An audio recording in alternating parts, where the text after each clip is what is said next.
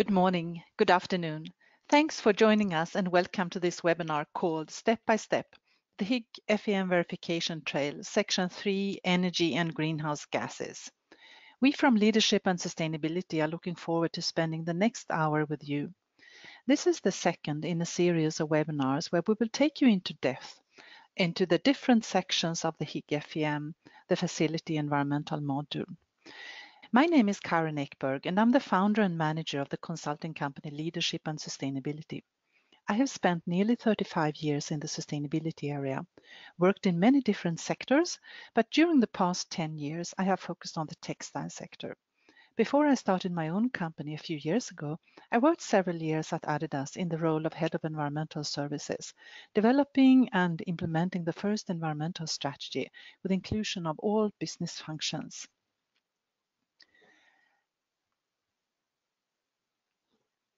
Today, I will introduce you to the SAC Higg FEM, the Facility Environmental Module, continuing with Section 3, the Energy and Greenhouse Gas section. After you have gained an insight into this section, I will present you also with some of the energy best practice examples, and then we have time for your questions and a discussion. And afterwards, I would like to briefly introduce you to a new opportunity of benchmarking with Higg FEM. And finally, we will make you an offer and present our team to you. And now let me introduce you to the verification trail. The purpose of the verification trail, this webinar series, is to give you a better and deeper understanding of the Higg FEM. We will take you through the Higg FEM section by section and make you acquainted with all requirements.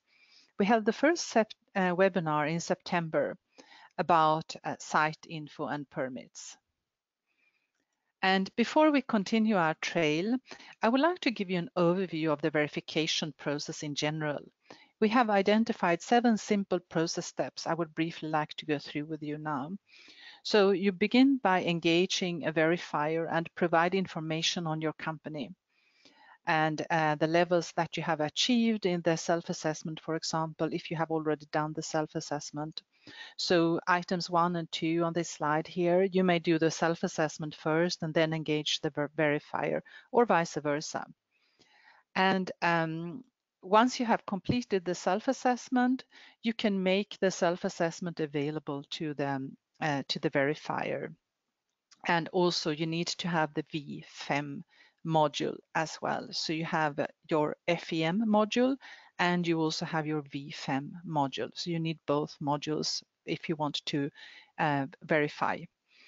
And then the verifier will review the self-assessment and all the documents that you have uploaded to the platform, and will inform you about any issues before the verification, and will of course also send you an agenda ahead of the on-site visit. And then we have the on-site verification, and we have the reporting, the finalization of the verification, and also you can post your results. SAC has issued a protocol for on-site verification, which gives information about the verification process. And you can see the link here down here. So you will receive it. Once you have received this deck, you can click on those links as well. Then some general, but still very important advice to all of you who are doing your self-assessment or are preparing to get verified. Appoint a person who is responsible to complete the Higg FEM self-assessment on an annual basis. Read the How to Higg and the verification preparation guidance for facilities. The How to Higg is a very long document, I'm aware of that, but it is also very helpful in order to understand the questions and what is expected. So there is quite a lot of detailed guidance in the How to Higg. Then respond to the questions comprehensively and document all responses, and please also upload as many documents as possible. SAC requires documentation proof for nearly all questions. The SAC guidance on how to verify, the How to Higg guidance, is very strict regarding documentation. And also it is much easier for the verifier to prepare for the verification if it's possible to have a look at the documents beforehand. And in any case, during the verification, so You should have all documents available. And then be clear when setting targets and baselines. Baselines, you need to define them well. They should also be stable. So for example, you choose a baseline year of 2017, and then you will set your annual goals comparing with 2017, also moving forward.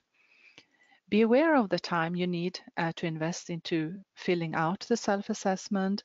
And of course, the ultimate goal is to have improvements every year, year by year.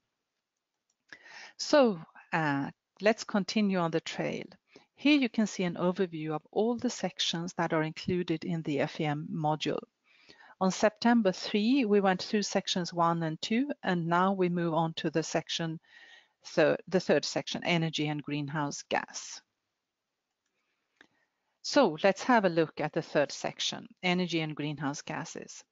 The largest man-made sources of air pollution and greenhouse gases derive from energy production and energy use. Taking climate change as the most severe human, environmental, and economic risk into consideration, governments may impose more stringent requirements and regulations. So if your facility reduces its energy consumption and greenhouse gas emissions, it will help to reduce also its exposure to such regulatory risks and requirements, but it will also help save costs. The energy section in the Higg FEM promotes the implementation of a successful energy program and also evaluates a facility's progress. So to achieve this, it requires a strong focus on operational activities, as well as how resources are used while reducing the impact on the environment. This includes to track all energy and fuel sources and report quantity used in the last calendar year. Identify which factors contribute most to energy use on site. Set a normalized baseline for energy use. You can set also an absolute baseline if you wish. We will talk a bit more about that later. And also set normalized targets for energy reduction. You can set absolute targets as well if you wish. Set an action plan with specific actions. This is of course very important. It's not enough to just set targets. If you don't have an action plan on how to reach your targets, you may not be able to reach them. And then to demonstrate energy reductions against the baseline. And we will dive deeper into these requirements now during this webinar. So let's have a look at energy sources. You see here an overview of potential energy sources that are owned or controlled by your facility. These must be tracked. It also includes energy sources that are not used in the manufacturing process, such as, for example, canteens, dormitories, etc. To make sure you measure your energy sources accurately, we provide you also with a link to the greenhouse gas protocol that gives you further guidance. So these energy types used in your factory on site, they belong to what is called Scope 1, according to the greenhouse gas protocol. So next to own generated energy sources, there is also the option to purchase electricity, chilled water or steam. And I'm sure most of you do that. And those energy sources, they are called Scope 2 energy sources, according to the greenhouse gas protocol. Now, taking a closer look at your facility, here are a few of the common machines and equipment which use energy, such as boiler, compressed air system, motors, generators, HVAC, heat and ventilation and air condition devices, incinerators, chillers and burners, dryers, lighting, production equipment. So as a consequence, your factory's energy use generates direct and indirect greenhouse gas emissions, as you can see also in this picture. So these emissions are divided into 3 different scopes according to greenhouse gas protocol. Scope 1 are all direct greenhouse gas emissions, for example, from fuels used in boilers. Scope 2 are all indirect greenhouse gas emissions, from consumption of purchased electricity, heat or steam. And then we have scope 3. Those are all other indirect emissions, such as the extraction and production of purchased materials and fuels, transport-related activities in vehicles not owned, etc. And the Higg FEM tool provides also a greenhouse gas calculation for both scope 1 and scope 2. So identifying and managing the source and amount of greenhouse gas emissions can benefit your factory in several ways. Reduce energy cost. So energy is actually one of the most easiest way to save costs as well. It's a strong linkage, of course, between energy consumption and energy cost. You can also increase competitive advantage. You can get a start on future regulations on carbon and greenhouse gas emissions. And it's also all about environmental stewardship. So managing environmental resources well. And then we have the different sections in the energy and greenhouse gas area. We have 3 levels here. At level 1, it's only about tracking your energy sources. And then at level 2, you can see here there are lots of other questions, baselines, targets, improvement plans, and also improvements. And at level 3, we have one question regarding scope 3 emissions. So let us now walk through the energy and greenhouse gas section step by step and question by question. The first requirement deals, and this is now the level 1, it's the first and only question at level 1 in the energy section. And the first requirement deals with the selection of all sources of energy for your facility with corresponding questions according to your energy source. Does your facility track its energy use from this source? What quantity of energy was used by this source in 2018?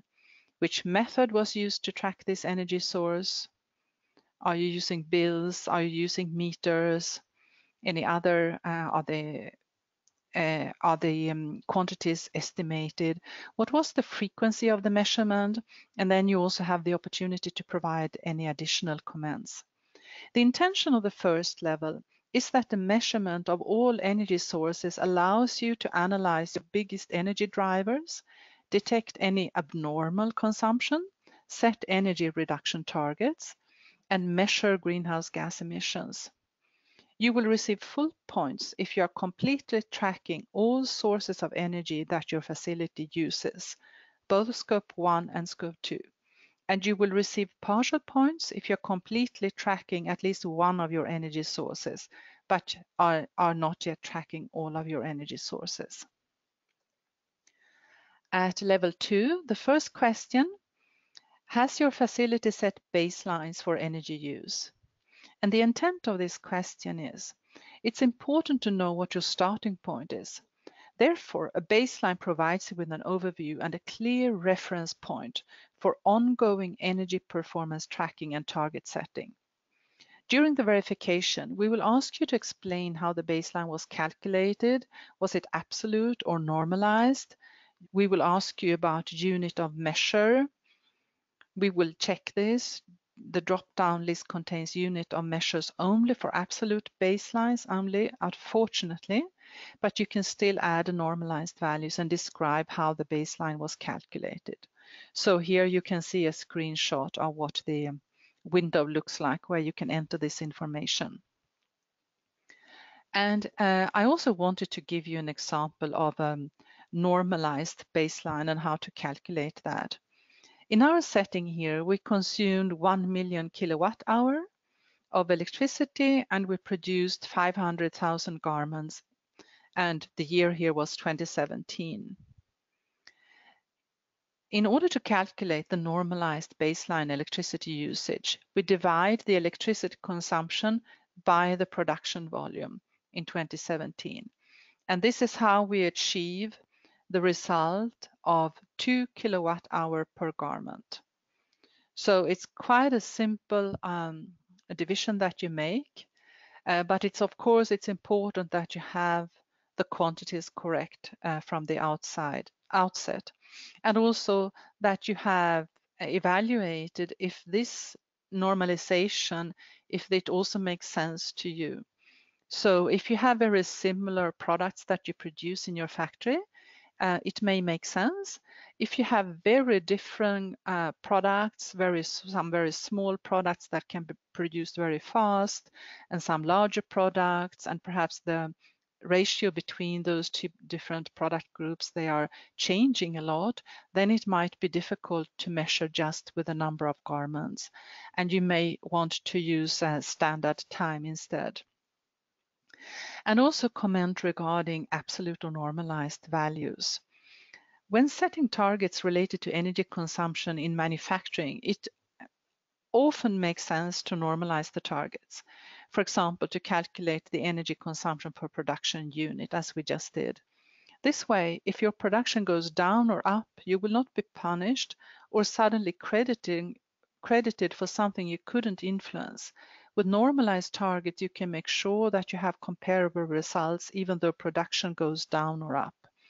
So for example, one year you are working at 100% of your capacity.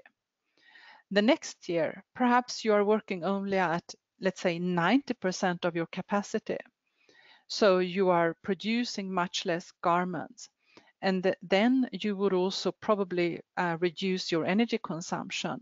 But that reduction would only be based on the lower production volumes you have and not on savings that you would have, where you would really have implemented measures to save energy.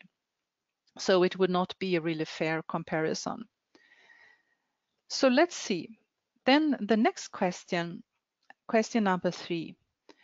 And this question is about, does your facility know what facility processes or operations use the most energy? The intent here is, to begin with, a facility must be able to evaluate its energy uses by completing an entire facility analysis. It discovers where in your facility you use the most energy. With this disclosure, strategies can be developed to reduce the energy usage and also prioritize the most relevant factors. So if you know which machines, which departments that use the most energy, then you can put your most efforts there. And a first step would be to map out your production processes together with a list of all machinery installed. And then your energy use parameters and energy use data. You may wish to evaluate also if you possibly need to have more meters installed in order to be able to measure actual consumption at a more detailed level. And this analysis is really important because when you begin to decide which measure you want to take in order to save energy, of course, you want to focus on the most energy intensive processes or operations. And the next question, based on that, you can set your targets for improving energy use or greenhouse gas emissions. And if you have done so, you can select the sources of energy for which your facility has set an energy or greenhouse gas reduction target. And in order to get full, and this is what it looks like, here is a screenshot of the table that you can complete. In order to get full score here, you need to target more than 80% of your consumption when setting goals. So remember that if you set targets, do make sure that you cover at least 80% of your total energy consumption. If you target less than 80%, but still more than 50%, you will receive partial points. And as you can see here, the target that you should insert should be minus if you want to save and in percentage. So in this case, it had been a target set with minus 3% savings to be saved in 2019. The next question is about the implementation plan. And as I mentioned, this is really an important element of your program. So does your facility have an implementation plan to improve energy use and or greenhouse gas emissions? And you also need to upload a copy of the plan. So answer yes if you have an implementation plan in place that demonstrates that you are taking action to achieve your targeted reductions. and answer partial yes if you have a plan but have not started on all action items. And here you can see a screenshot of some elements of such an implementation plan. And the How to Higg actually has a template for you available. You can click on the link at the bottom of this slide, and you can download the Excel table with the implementation plan. So the intent of this question is to maintaining an action plan. It supports you with target setting and is an important step in managing your energy use. But it also means that your site might take action to make reductions. And so when you complete this table, you make sure that you know which measures you want to take. You also make sure that you have someone who is responsible for it, and also what are your deadlines. And obviously, if you set an annual target, you should not just monitor on an annual basis. So at the end of the year, check if you have saved energy. Really, of course, you need to do this on at least a monthly basis to make sure that you can really reach your target. And if you are not doing that, you need to take other measures, additional measures. And then the question 6, has your facility improved energy consumption compared with its baseline? If yes, select all sources of energy that have been improved. So here it is suggested to upload an energy tracking report showing reductions for energy sources from the last calendar year. And again, to achieve full points here, if reductions have been made in the last calendar year, then you have to have savings that make up 80% or more of your total energy use. And you get partial points if you have between 50 and 79%. Then here is an example what it will look like. So we will ask you during the verification to see all the items that you see here in this list. And we also think that it would make sense to use Excel to keep all your data in Excel and keep it on an annual basis, and always use the same, and keep also all your calculations in there, including baseline years, baseline year calculations, target calculations, etc., so that you have everything in one place. And now here, question 7 is already the last question in the energy section. Were your facility's annual scope 3 greenhouse gas emissions calculated in 2018? And here you can report if you have calculated your scope 3 greenhouse gas emissions, and also describe your scope 3 calculation. This question is actually not scored. So if you answer no here, you will not lose any scores. You will still be able to reach 100 scores in this section. And just as an example, calculating scope 3 emissions for factory operations, it's a very, very advanced practice. It can provide useful insights and also support your own reporting. And here you can see an example of potential scope 3 emissions. So in the list here, purchased goods and services, capital goods, waste generated in operations, business travel, employee commuting, etc. They all belong to scope 3. And now I would like to give you just a few examples that are relevant for your facility's energy consumption. And I would like to show you an energy use breakdown, as well as how typical, and then after that, we also have some best practice examples from the Natural Resources Defense Council, NRDC, and their report on energy best practices for textile mills. So let us go there.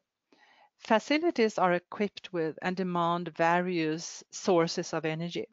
The shown pie charts here, they show a breakdown of typical electricity and thermal energy use in a composite textile plant to give you a general overview.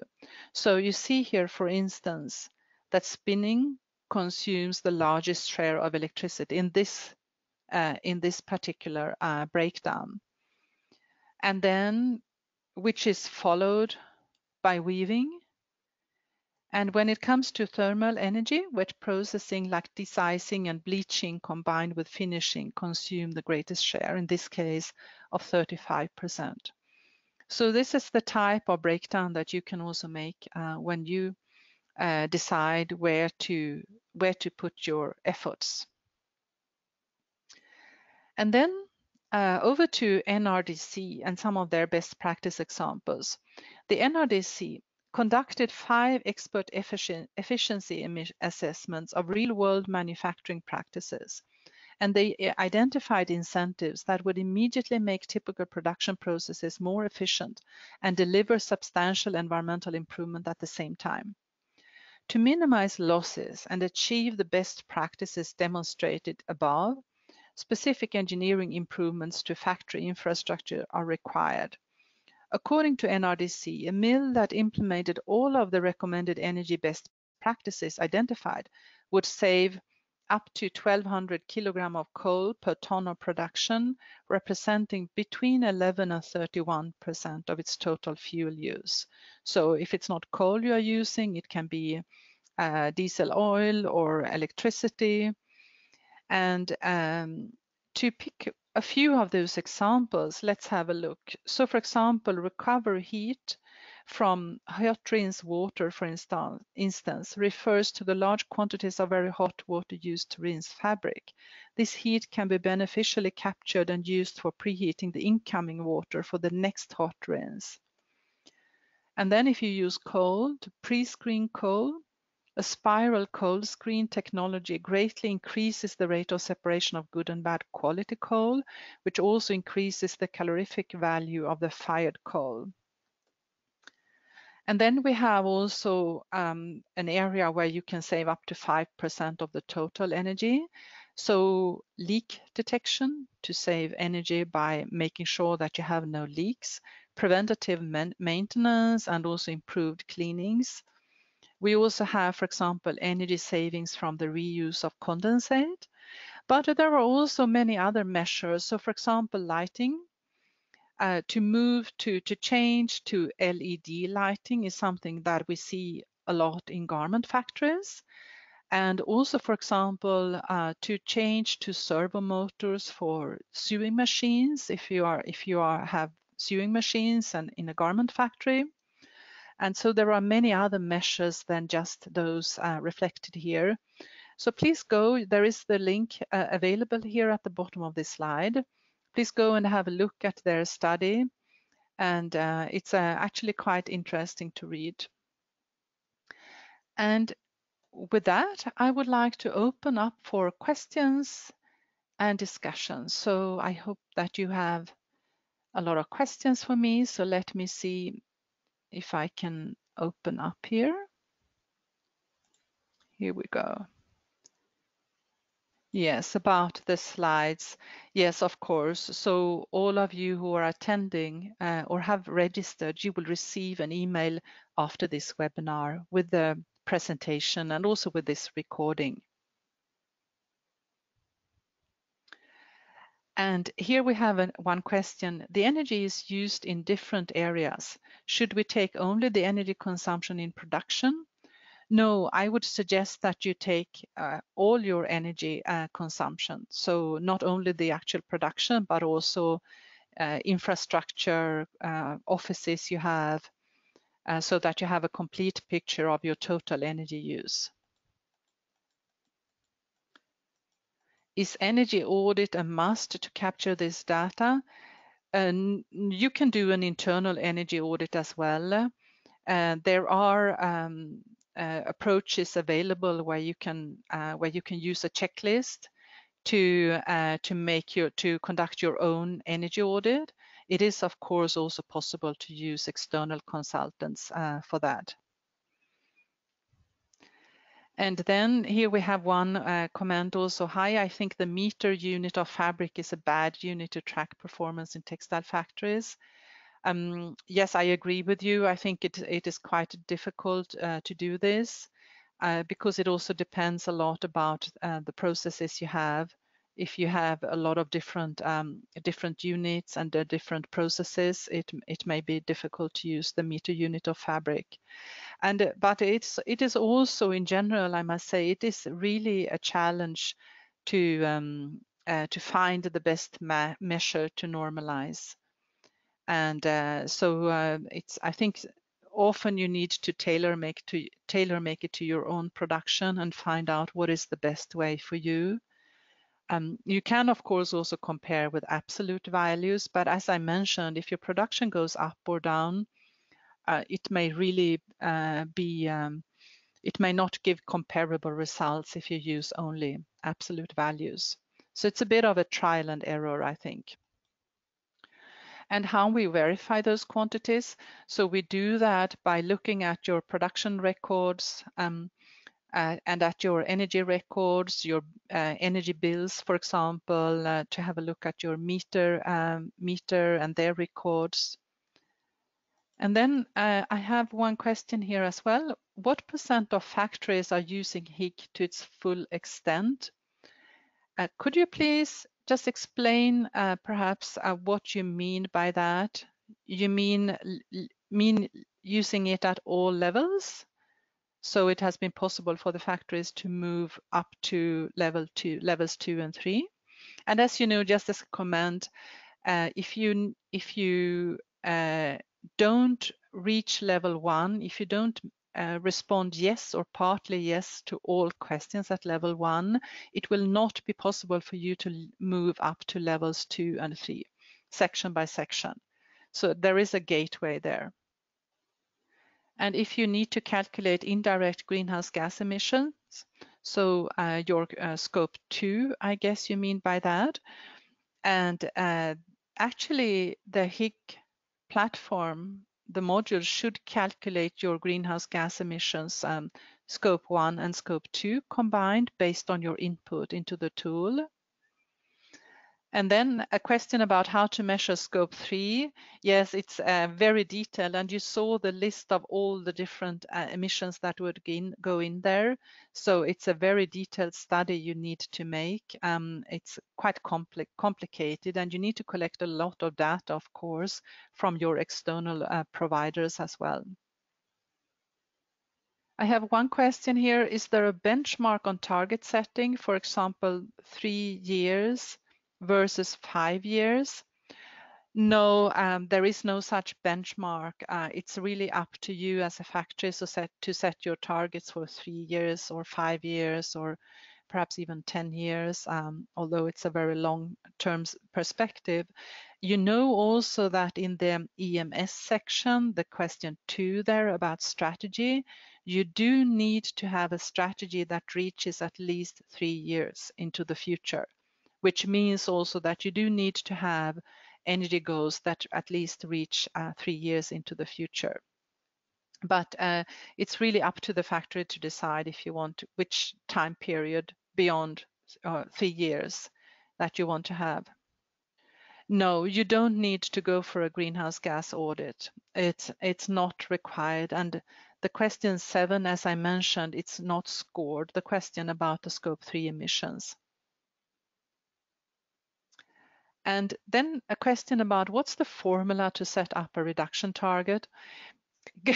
A really good question. There is no such formula.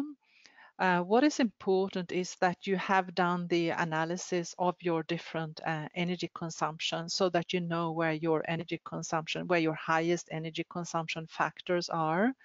But then also when you decide about the reduction target, you need to consider what is your potential to reduce your energy consumption. So for example, if you have done nothing so far, perhaps you have a bit of an older factory where there are machines that could be replaced or renewed, or where you could replace the motors, for example, then there may be a significant potential to reduce your energy consumption. However, for factories that have already saved a lot of energy over the past years, it usually gets more difficult to save energy as you move forward. So this is also something that needs to be taken into account. And then, of course, also when you have seen where your highest energy consumption lies, you need to evaluate what can I replace, what can I do to save energy. And for example, to change to LED lighting in garment factories, to change to servo motors are quite low-hanging fruits that you can do. But so you need to basically make this analysis and also make a cost analysis of the different implementation measures and changes that you can make and value them against the actual saving that you can do. And usually you would probably be calculating with also return on investment and payback time. So depending on your own factory, you may have specific payback times that you need to reach. So for example, if you would like to install a solar panel to move over to renewable energy sources, if you have a payback time of 15 years, it may be difficult for the factory to allow that. They maybe have lower targets for the payback time. But as I said, there is no specific formula really that you can use. There are a lot of factors that you need to weigh in. And then base year, how many years we can go back maximum? This is also a really good question. And so the How to Higg guidance, it doesn't specify how many years back you can go. And so I have seen a few factories that actually have baseline years of perhaps 2010, 2011, 2012, which means going back quite a few years. But also when you go back many years, and then it gets more and more diffuse, so to say, and it gets more and more difficult to track. And so I think it makes sense to, from time to time, set a new baseline. So for example, if you usually define your strategy by 5 year, then you would set a, let's say you define a strategy for 2025 and your starting year is 2020, then you could take your baseline year 2019 and your goal, then long-term goal is 2025.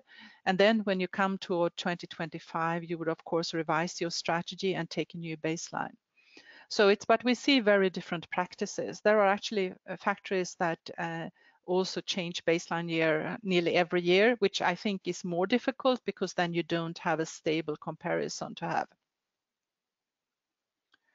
Yes, and then we have the question about normalized and absolute target. And this is going back to the discussion about absolute and normalized. So if you have an absolute target, you have a certain energy consumption in 1 year, let's say it's 100%, and you want to save energy 2% in absolute numbers. Then in the next year, your goal would be to have 98% of the energy that you consumed in the year before. And so this would then be an absolute target measured in megawatt hours, for example. The normalized target, that is when you relate the absolute consumption to your production or to something else. So what we see, for example, in offices or in distribution centers, you can relate your absolute values, your absolute consumption values with, for example, number of employees or, for example, square meters. But usually in production units, in factories, since you are producing a product, it makes sense to try to relate the absolute number to your actual production volumes. And when you do that with a calculation example that I showed you with a 2 kilowatt hour per garment, that would then be a normalized value. So then your goal would be not the 100 to 98% in megawatt hours, but it could be the 100 to 98% in terms of megawatt hours per garment produced. And then we have the question about how to set the baseline if you plan to shift the facility or building. So this is pretty difficult. If you are going to change building, if you are adding buildings, if you are adding machines, if you are adding people, then it is really difficult. So then it might be better to wait until you have done the change and then set the new baseline. Or, for example, to make an estimation of, let's say you had 5,000 sewing machines, and now you are going to expand your manufacturing with another 2,000 sewing machines. And then perhaps you could change your baseline accordingly, just linear, so to say, with that. But it's a very good question, and it's not easy. It's not easy to set targets when your manufacturing is changing. Okay, so there are some more questions, but I think we need to continue now. So the other questions that I haven't responded to here, I have also one question here. Let's take this one. We have answered all the questions in level 1, 2, and 3, but in the left side bar diagram, it's showing only up to level 1.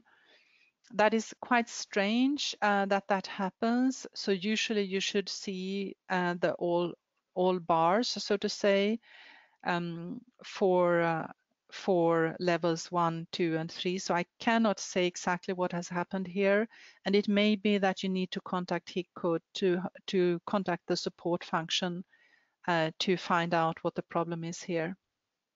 All right, so thank you for the questions. And as I said, the questions that I haven't responded to here now, I will respond to you in after this webinar. So thanks a lot for that. And then let's continue with just some more information for you. So I also wanted to tell you that there is a tool that the Higg Co makes available to you, and that's the Higg FEM benchmark. So the Higg.org platform currently offers benchmarking for the Higg facility environmental module. The Higg FEM benchmarking feature on Higg.org currently includes industry benchmarking as well as energy, water, and waste section charts, and compares your own Higg FEM or shared Higg FEM self-assessment and verified assessments with other facilities in the industry. So here, down at the bottom of this slide, you can find the link to the benchmarking guide, and there are also videos available to what is available for you. And on this screenshot, on this screenshot, you can see an example of what it can look like. So it's a bit difficult to read here, but if you go to this guide, you will find more information there. So you can basically select the type of facility you have, etc. So you have many different criteria that you can select for, and then you can be compared directly with your peers within your group. And before I close, I have some more information to you about our offers. So we offer training and verification in many countries, and we have been verifying in several of the countries listed here. So if you are interested in verification, please get in touch. Please begin planning and scheduling your verification early. So now it's already end of October. So if you are still wanting to verify, please make sure that you plan for that very, very soon. Time is beginning to run out now. And then also, we have already held several webinars about the Higg FEM. So here you can find the links if you want to listen to, for example, the first webinar in this series where we looked at site info and permits. And there are also a few others, for example, specifically about what to expect on the day of your Higg FEM verification. And finally, the last webinar here is not about the Higg FEM, it's more about management systems and why management systems are really helpful to drive performance improvement. And so if you are interested, please keep in touch and please contact us. you can go directly to our booking page here and just book a time slot for a call with me, or you can email us, either me for global, or in Turkey, you can email Aladdin, or in Bangladesh, for Bangladesh, you can email Hafiz. And we have come to our final slide. So this is one slide about our company, and here you see some of our team members. We also work with additional verifiers and additional freelancers globally. And with that, I would like to thank you so much. There will be a survey with a few questions available after this webinar. If you can respond to these questions, it would be really helpful for us to get your feedback. And we are so grateful for your input. So please take the time to respond to the survey. Thank you for joining us today, and goodbye. And as I said, you will receive an email with all information with the presentation and the recording in a few days from now. So thank you and goodbye.